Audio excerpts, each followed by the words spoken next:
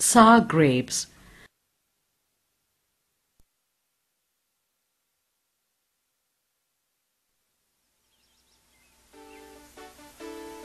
Once upon a time, there was a big furry fox that lived with his fox family in the woods. It was the fox's job to hunt for food for his family. He would stroll through the jungle looking for food. Since it was summer and his fur was thick and furry, the fox used to feel very hot indeed. On one such occasion, he came to a vineyard that was full of ripe grapes. The fox was very surprised. "I must not have come to this part of the woods before," he thought to himself. "I would surely remember such a beautiful vineyard." The vines were beautiful and green. There were big, juicy purple grapes hanging from them. The big bunches weighed the vines down. The fox looked at the grapes greedily. His mouth began to water at the sight of them. He was so tired and thirsty that he decided grapes were just the right thing for him. "By hook or crook, I've got to have some of these grapes," he said. He stood up on his hind legs and tried jumping up to reach them.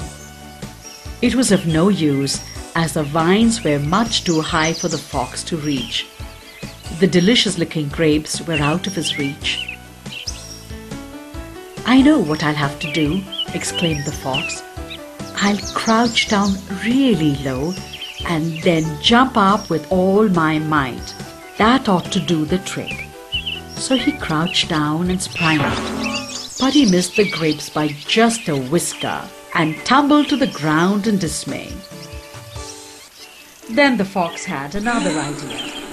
He saw a stone on the ground near him, so he went and pushed it with all his might and finally managed to roll the big stone under the grape vines.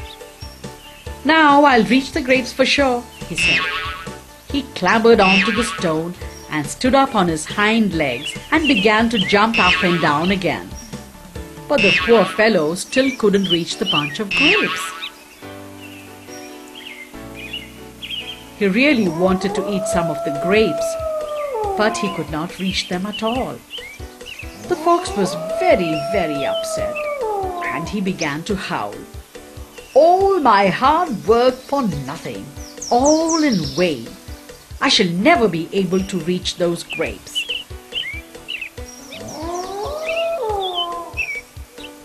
However, he decided that he would try to reach those delicious-looking grapes just one more time, so from the stone that he was standing on, he crouched down and sprang up at the grapes.